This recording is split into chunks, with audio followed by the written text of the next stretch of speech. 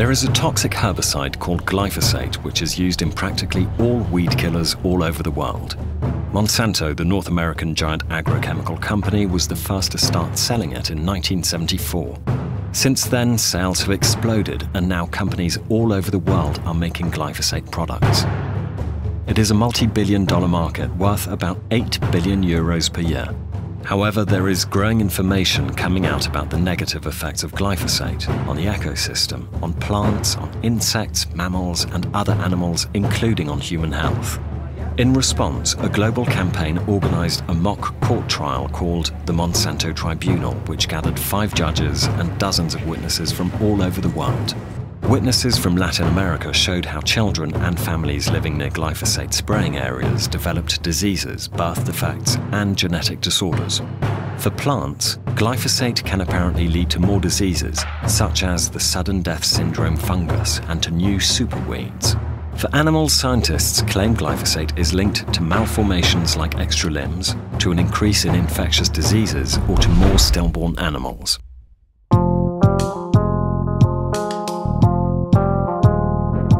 In the USA, thousands of farmers have taken Monsanto to court, accusing their products of causing them to develop cancer. But Monsanto has always said glyphosate was as safe as salt. Well, we represent, our clients are individuals who have used Roundup either through agricultural work as farm workers, house gardeners, or employed as gardeners, or anybody that uses Roundup, all of whom who have developed non-Hodgkins lymphoma, a specific type of cancer. But we have about 10,000 plaintiffs, individual people currently, and we are getting hundreds every week, all over the country. It is thanks to these farmers and their families that we now have growing evidence about glyphosate. This evidence was found in internal Monsanto documents and emails which were released to the US court and then slowly made public during 2017. The company Monsanto has known since 1985. Roundup was originally categorized by the Environmental Protection Agency as a Category C, meaning possible carcinogen. And unfortunately, what one would hope a company would do when they become aware of that is investigate and do more testing. Instead, what Monsanto chose to do is to attack the science, and they've been doing that for the last 30 years to try and prevent people from knowing, instead of doing what we would hope a company would do, which is investigate. Wow, if you find out that there is potential for your product to cause this horrible type of cancer, investigate, do more testing instead of trying to cover up. The Monsanto Papers have shown us very clearly what Monsanto is doing around the world to get regulators, to get governments to greenlight the sales of their products, independently of the risks associated with these products, and in particular Roundup, the glyphosate-based herbicide that they sell. To sell products like herbicides, they must be approved by regulators. This means their safety must be reviewed by independent bodies. The World Health Organization's independent cancer research agency called IARC decided to reevaluate the safety of glyphosate. So Monsanto's people came up with a plan. The idea was to cast doubt upon any regulator or scientist who would dare to question the safety of their products. And we have thousands of documents. We also, of course, have the documents that have come out through the litigation now. So pieces of the puzzle are starting to fall into place. And some of that, some of those documents show pretty clearly Monsanto anticipated that IARC would find glyphosate to be possibly or probably carcinogenic. They knew this, they anticipated this, they talk in their internal documents about being vulnerable with the science, epidemiology, toxicology, mode of action, others. They express worry and fear months before IARC even sat down to meet. They talk about how they need to get money, they need to fight this. They put together a preparedness document with very strategic ways to orchestrate an outcry, to create outrage. So they knew what the science said, they knew what IARC would find, and they very carefully and craftily came up with a plan to try to discredit IARC. Again, all of it before IARC even met. You do obviously have, you see in the documents and you know throughout history, that you have very close ties, at least in the Environmental Protection Agency in the US with large corporate chemical companies. The documents show that Monsanto had particular influence and sway over a number of top EPA officials. There were also people within EPA, toxicologists and other scientists, who tried to raise alarm bells and who found problems in the research with glyphosate. In Monsanto's own research, they found evidence that glyphosate caused cancer. But the political pressure and the power from the top, has combined to have the EPA essentially doing Monsanto's bidding. But despite this, in March 2015, IARC concluded that Monsanto's cash cow glyphosate was probably carcinogenic for humans, and that there was sufficient evidence of carcinogenicity in animals. To make things worse for Monsanto, at the end of 2017, the market license to sell glyphosate in the European Union was going to expire. If glyphosate was not reapproved, those companies would lose out on over 500 million potential EU customers, a market worth $1 billion. Monsanto and its competitors could not risk a negative assessment by the EU. They really needed the EU to approve glyphosate for sale on the market. So they created the Glyphosate Task Force. GTF is a coalition of over 20 companies that have joined resources to make sure glyphosate is approved for sale in the EU. It is led by Monsanto. In spring 2017, they threatened the European Commission if it would not reauthorize the weed killer by the end of the year. In the EU, when a product is being authorized, one country takes the lead and its national authorities review the scientific studies on that product. In the case of glyphosate, the German Federal Institute of Risk Assessment, BfR, was in charge of the initial assessment. Their role was to check the available science and then make an initial proposal to the EU on whether or not to reauthorize glyphosate. The problem is that the German BfR has been accused of copying and pasting information directly from the GTF companies that have a specific interest in getting their glyphosate products approved. We've seen that major parts, very important parts of the EU assessment of glyphosate have been copy-pasted straight from Monsanto. Now, we cannot call this an independent assessment any longer. NGOs, scientists and politicians denounce this plagiarism and accuse the BfR of failing to do its critical job of checking the scientific correctness of all the studies. We considered that the conclusions we saw from the BfR EFSA documents were flawed. Scientifically, they used improper procedures, they ignored critical scientific evidence, they ignored the methods by which they should have been evaluating that scientific evidence, and they brought in evidence that was irrelevant to the discussions that they should have had. I don't know why they did that. All I can say is that is what they've done, and from a scientific perspective, it is flawed. BfR sent its findings to the EU Food Safety Agency, which eventually decided, unlike IARC, that glyphosate was not carcinogenic. We need to ask, is this assessment valid as a basis for a decision on approval of glyphosate for sale in Europe? Our answer is no. This is not an independent assessment, and we need to start from scratch. Meanwhile, researchers say Monsanto had been doing everything to put pressure on the scientists that were speaking up about the possible dangers of glyphosate. Hey, remember that $1 million lab we provided your university? Payback time. And you think I'm joking? I'm not joking. It is that direct and that sad. Or they would try to discredit scientists who raised concerns with glyphosate. Seralini, again, as you can see in the documents from Monsanto and others, Seralini was a victim of a very carefully orchestrated assault by Monsanto. Not only did Monsanto criticize Seralini's work, but they requested and employed secretly others in the academic world, other scientists from around the world, to criticize Seralini, to call for a retraction. These people looked like they were doing it independently, but they were doing it at the behest of Monsanto. You can see it very clearly in the documents. And again, he is one example, but they have done this to other scientists around the world. Maybe not to the extent that they did it to Seralini. They had their influence. They had people, influence the journal. They had people inside the journal. So again, their reach is pretty deep and it's pretty deceptive. not only is they are actively fighting independent scientists, they are destroying their career. Look at what they are doing with the International Agency for the Research Against Cancer, for example, which is, the cornerstone, the gold standard in international cancer assessment. They are actually trying to destroy it. They have, as we speak, they have an ongoing campaign to destroy its credibility, its reputation. They are working with US senators to attack its funding. They are using third parties to undermine and to even smear the scientists who've been part of the work. I mean, what they do is not science. Let's be very, very clear about this. 3,300. Monsanto apparently even made fake citizens campaigns to defend glyphosate. All say that glyphosate is safe. They also enlisted a number of partners, sort of organizations that appear to be independent of Monsanto, but we know are not independent because of the documents.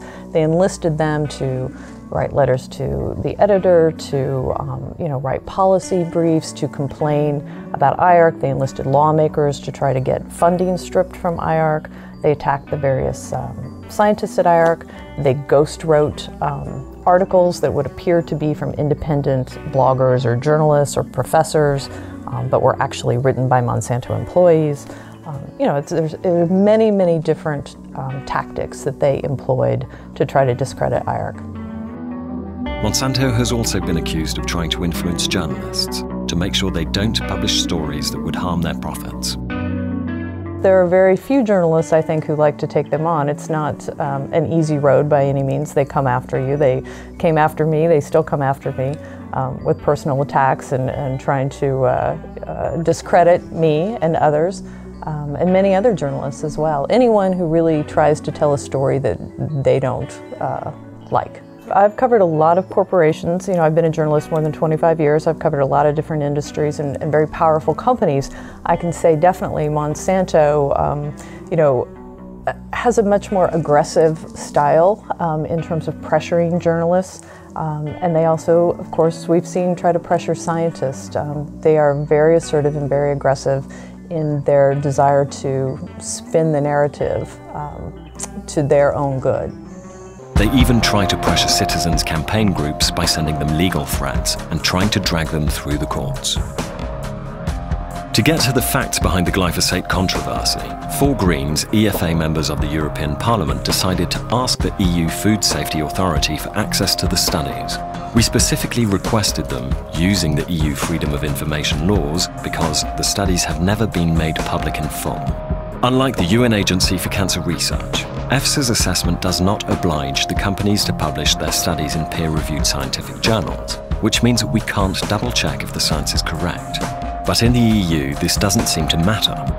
I accuse the European authorities of committing scientific fraud. This fraudulent approach made it possible for the authorities to reinforce the conclusion originally drawn by the Monsanto-led glyphosate task force, the submitters of the dossier. When we requested from EFSA the studies they had received from Monsanto and its allies, they were denied to us in order to protect the commercial interests of the companies. All that we were allowed to see were the titles of the studies, the contents pages, and the annexes with tables of data in PDF format. Everything else was denied to us, so we took EFSA to court. You can't make proper public decisions unless you have the information in the public domain.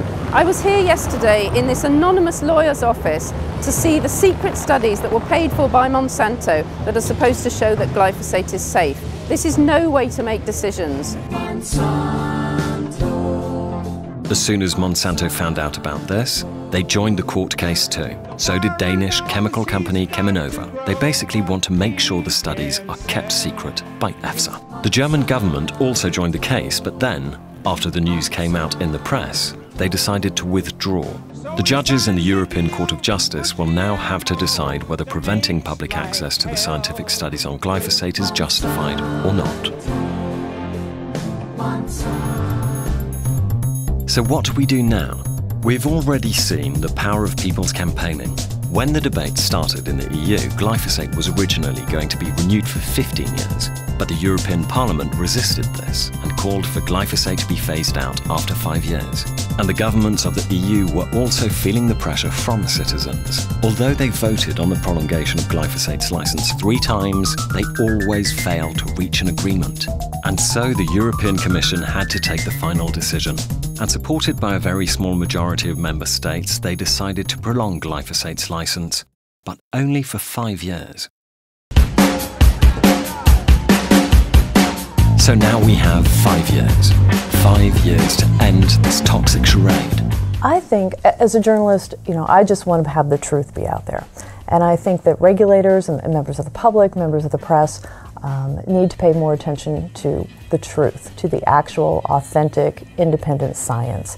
Because the evidence shows us very clearly that the science that regulators have been relying on is not true, it's not authentic, it's manipulated. Determined to uncover the truth, the European Parliament has launched a special inquiry committee to shed some light on the glyphosate controversy.